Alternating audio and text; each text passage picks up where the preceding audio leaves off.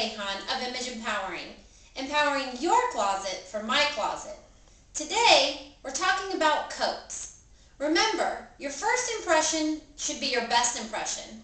And during the winter time, when you walk in somewhere, your coat is going to be the first thing that people see. So make sure it makes a statement. Now, if you like to accessorize your coat, you can do that with a variety of scarves. Today, I'm going to show you how to accessorize your coat with the right scarf for your contrast. So if you're a low contrast, make sure your scarf is in low contrast with your coat. Like my red jacket and my pink scarf. If you're a medium contrast, make sure your scarf is in a medium contrast with your jacket, such as the brown scarf and the red jacket, providing more of a medium contrast.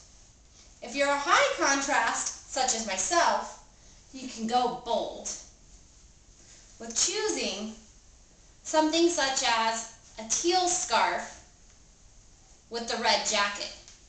You'll be sure to make a statement then.